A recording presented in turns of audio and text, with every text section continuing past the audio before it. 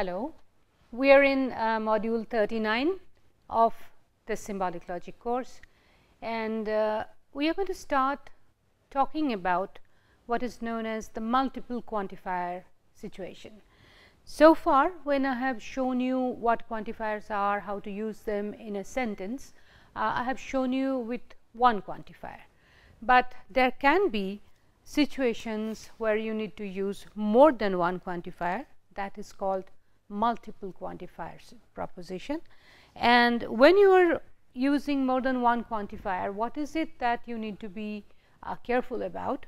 How to use these lessons to understand the multiple quantified propositions of first order predicate logic. This is what we are going to talk about today. So, with that I shall begin the module 39.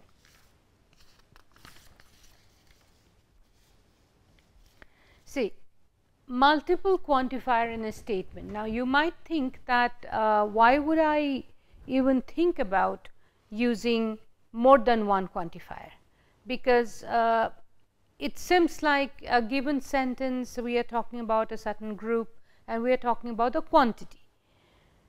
My answer to that is, you need to look at propositions slightly carefully from now on. There will be sometimes references to more than one subject terms. See, we are doing predication, right? I mean, we are attributing properties to individuals, to some non-specified groups and so on. It is not necessary that we shall always talk about only one group or one individual.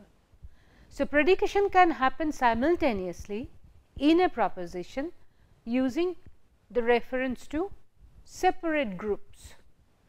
Whenever that happens, when you have more than one subject term reference, you need more than one quantifier.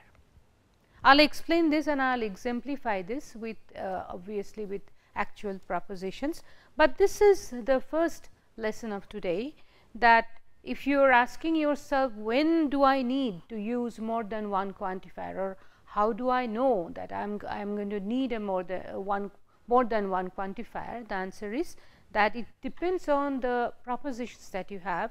If the references are to more than one subject terms, then you know that the proposition or the statement calls for the use of more than one quantifier. We will show you, as I said, with examples. But when you are using multiple quantifiers, more than one quantifier, that is, the first thing to remember is that you need to avoid scope conflict. Remember, every quantifier has scope, all right, and that is specified.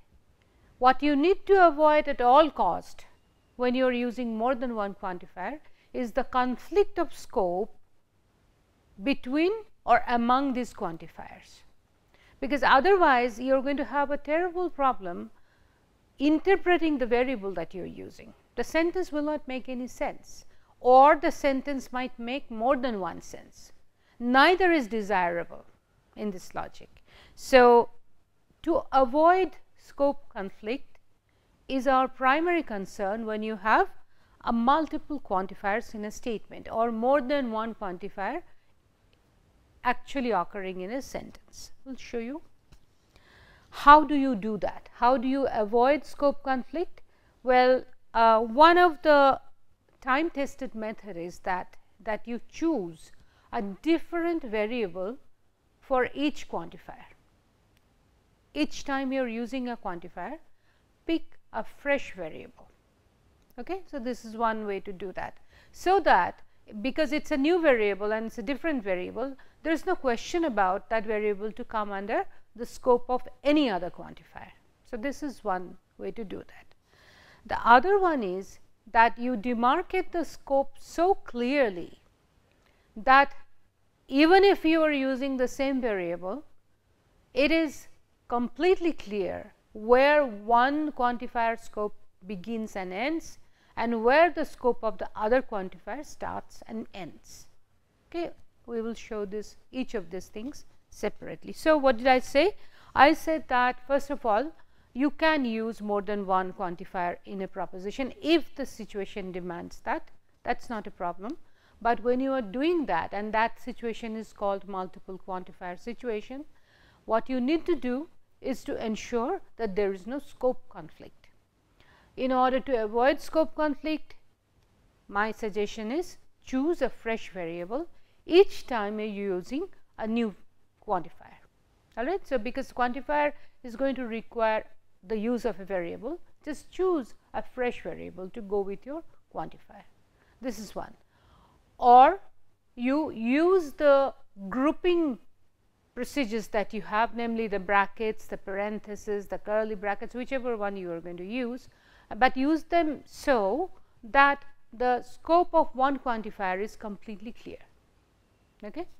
So, let us take a look at this kind of situation with some examples.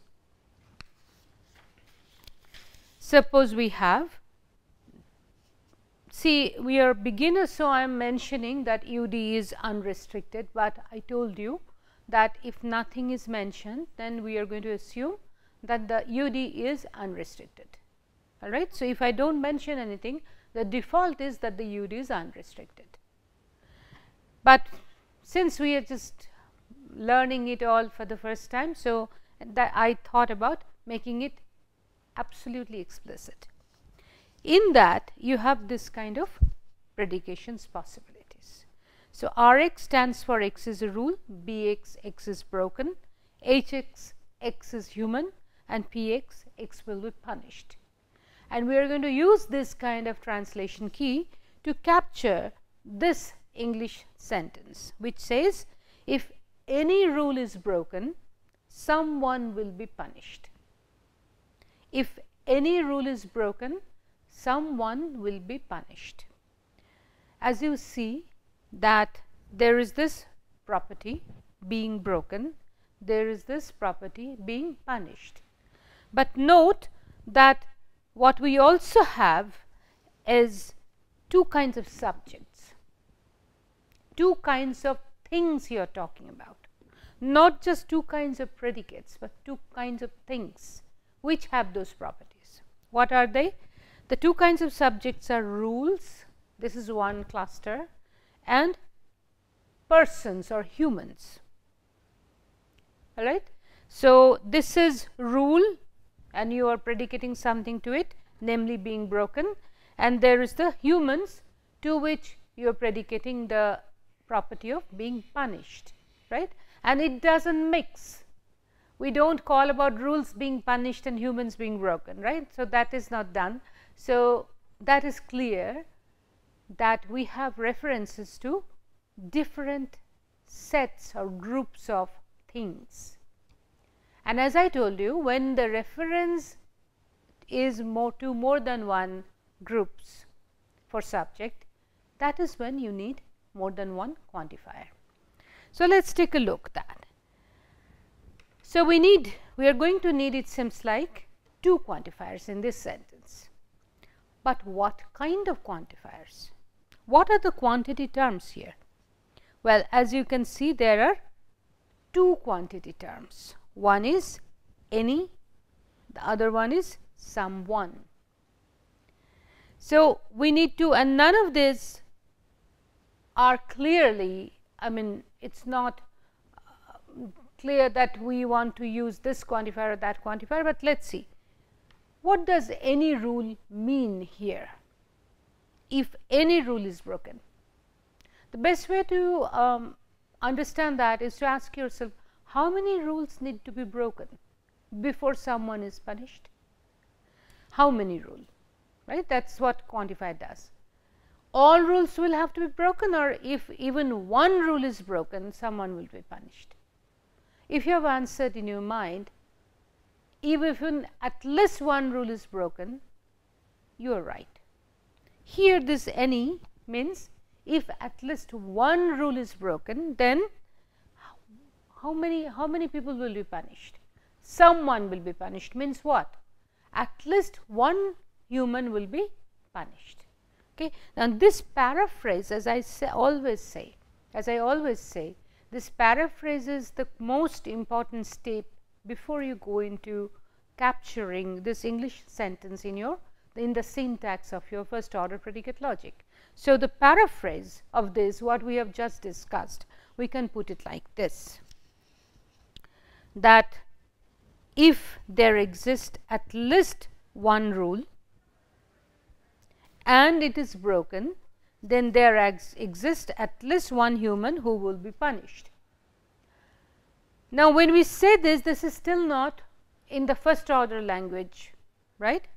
So, what we will have to say is that if there exists at least one x such that x is rule and this property also you have to plug in and x is broken, then there exists at least one y such that y is human and y will be punished. So, there are several steps that in which you can divide it up. One is, first of all, noticing the references and deciding in your mind how many quantifiers you are going to need. Once you have decided that, then next thing is what kind of quantity terms or quantifiers do we need here, universal or particular, universal or existential. Okay. So, that depends on the kind, how good you are in the paraphrase, and the paraphrase shows you the entire logical structure which you follow and you sort of translate. So, here we are. We are going to do this, then there is this. Okay. If any rule is broken, comma, then someone will be punished, and the translation is going to look like this. So, two quantifiers, multiple quantifier situation, take a look. The first one says if there is, this is if then, so his whole thing is antecedent. If there is at least one x such that x is a rule and x is broken, then there exists at least one y such that y is human and y will be punished. Got it? Now, watch what we said. You have two quantifiers. You also know the scope. The first one, scope, starts from here, and notice it ends here. It starts from here, it ends here, because it is a horseshoe and there is no other indication that the entire quantifier rules over the whole thing. No need. If any rule is broken, someone will be punished, period. So, this quantifier which rules over the rule does not have to rule over the whole sentence, correct. So, it simply starts here and ends here. Then comes the horseshoe sign, if then, and then comes the new quantifier whose scope starts from here, ends here. No scope conflict, but we chose a different variable also. Though in this case there is no question about scope conflict, and I will show you how else you can do that, but still we chose a different variable, right, to keep the scope completely specified and distinct from each other. You could have done this also in this case, because the scope is completely different, as you can see, starting from here, starting from here, ends here. So, here if you had used even the same variable, you have the brackets in place, parentheses in place, to indicate that the scopes are not going to ever come in conflict. Get it? So, is this allowed? Yes, this is allowed. You can use the same variable, provided you are indicating the scope of two quantifiers completely distinctly. If you have doubt regarding that, I suggest you use a fresh variable. Okay? So, that is what the translation is.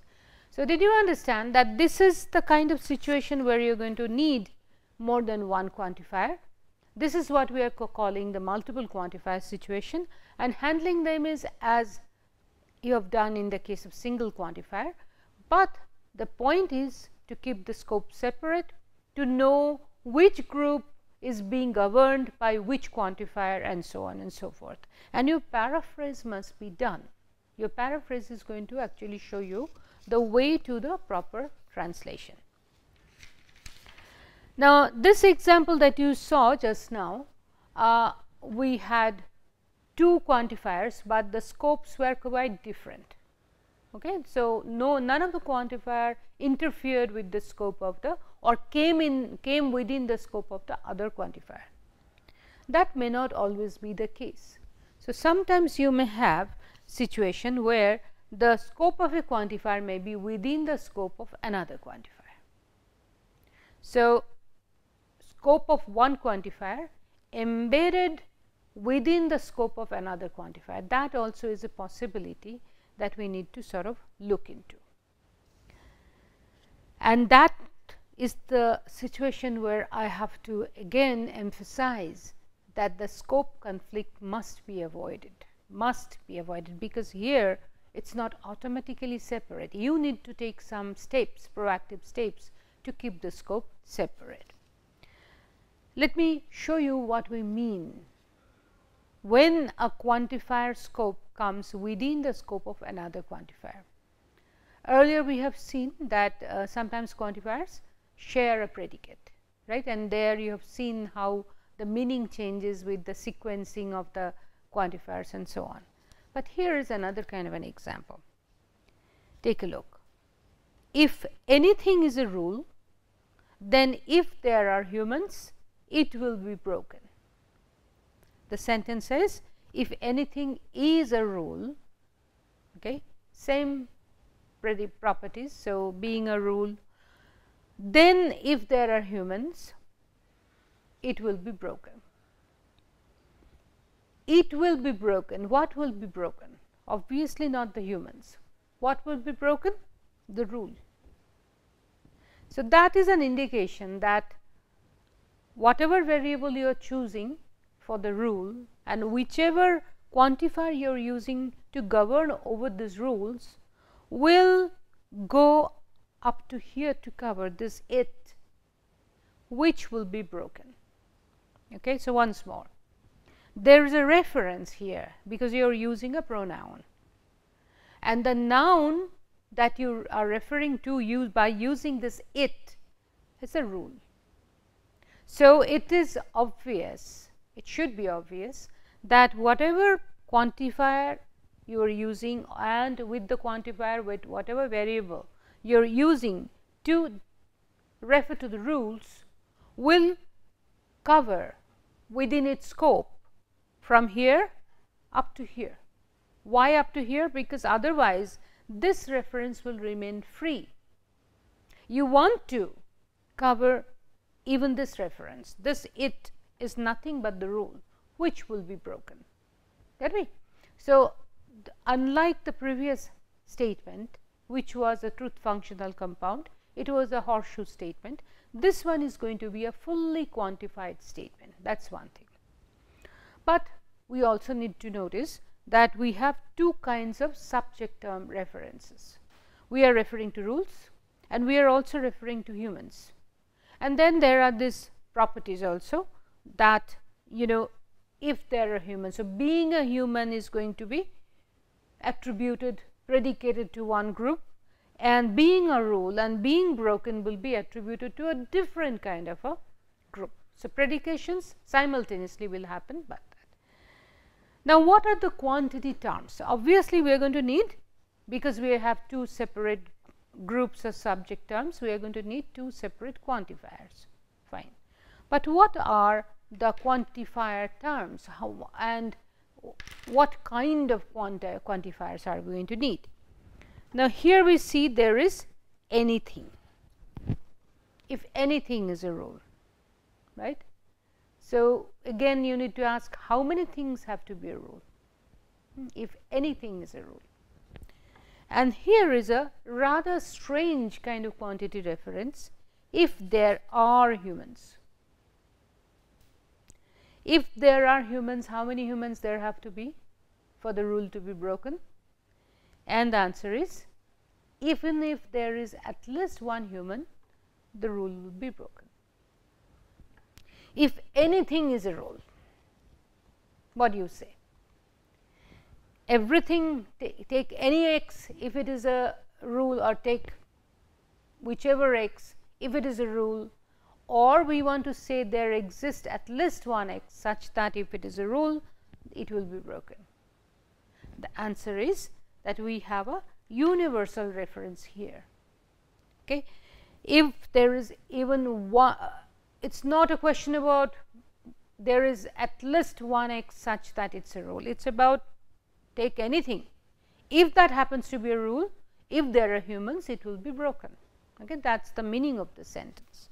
So, the paraphrase is something like this: for any x, I am choosing x, if x is a rule, then if there are humans, if there exists at least one y such that y is human, then x will be broken. Okay. So, same x will be broken. In between you have if there exists at least one y such that y is a human. Notice that here is an if, there is a then, within the then there is a if then, right. So, we need to capture all of this, but we will start here for any x. Let us do that. So, for any x, if x is a rule, then this is the main then, right, but it is within the quantifier scope. So, the scope of this quantifier, the one that is ruling over the rules, will start from here, it will go up to here. So, take any x or every x, if x is a rule, then if there exists at least one y such that y is human, then x will be broken. What are we looking at? We are looking at a multiple quantifier situation, but this multiple quantifier situation is such that one quantifier is within the scope of another quantifier, embedded. Can you see that? The scope of this for all x starts here and goes up to here.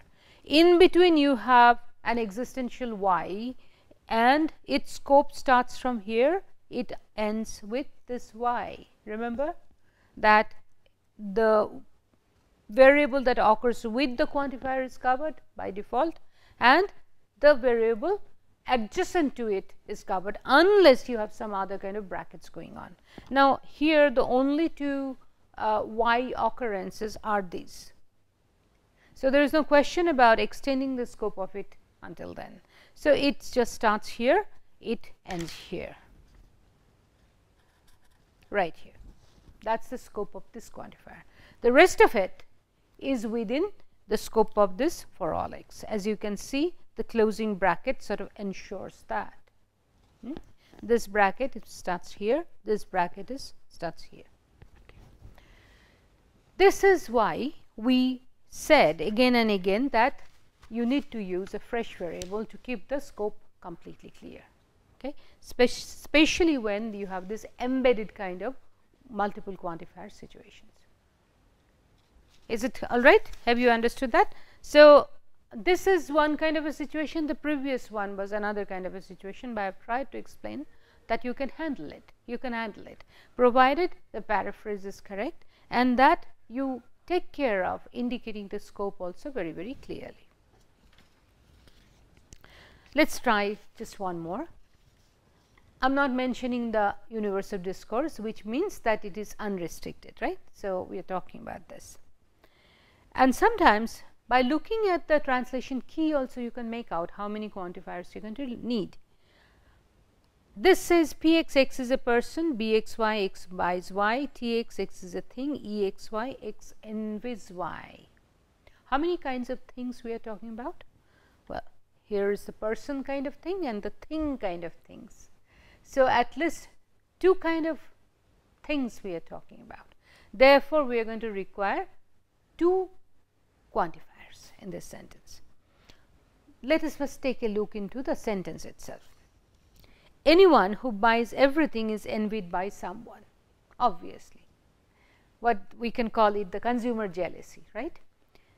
Somebody who has so much that he buys or she buys everything will be envied by someone. So, once more, anyone who buys everything is envied by someone. So, first of all, let us take a look into anyone. references to the thing or to the persons? To persons. So, this is going to be, if you are looking at this group, then we are talking about persons, but we have used the term anyone. So, we are going to require a quantifier there. Who buys everything? All right. So, everything. Now, there you are. That is another kind of a implicit quantity reference, everything. Envied by someone, that is another kind of a quantity reference. So, we have two groups, people and things. Within this people, we have somebody who buys, or people who buy everything, and people who envy those people. So, within that, therefore, within the people, we are going to require two quantifiers, because envying somebody, right. So, that is going to happen, and notice that these are all two place predicates. So, let us open it up. First is, as I said, two kinds of things, but within the humans we have people who buy everything and people who envy those who buy everything. So, there we are going to need another quantifier, and the quantity terms are all indicated. Now, paraphrase. The three quantity terms are also identified: anyone, everything, someone. Fine. Now, quantifiers. The point is that the scope of these quantifiers need to be kept separate. We are not going to do anything that sort of messes it up to see the scope. So, here is the paraphrase once more. Anyone means what? Anybody, as in everybody. Everybody who buys how many things? Everything. Everything has to be universal, everything. Envied by someone means at least one person envies them. If you have gotten the hang of it, if you have grasped it, the paraphrase is going to look like this: for all x, if x is a person, then for all y, if y is a thing that x buys y, then there is at least one z such that z is a person and z envies x. See whether I am correct or not. So, for all persons buys all things, then there is at least one person who envies the buyer. This is how we are going to do that. And the translation, if you recall now we are just going to plug it in. For all x, if x is a person, right, the property predication has to happen. And for all y, if y is a thing, then x buys y, then this whole thing, then there is at least one z such that z is a person and z envies x. Did you see that, how that happened? So, this is the kind of multiple quantifier situation which is more advanced kind of predications, where we need more than one quantifier, and I have shown you in this module how to use them by keeping the scopes distinct from each other. Okay. More to follow, and we are about to end these lessons on first order predicate logic soon, but see you again in the next module. Thank you very much.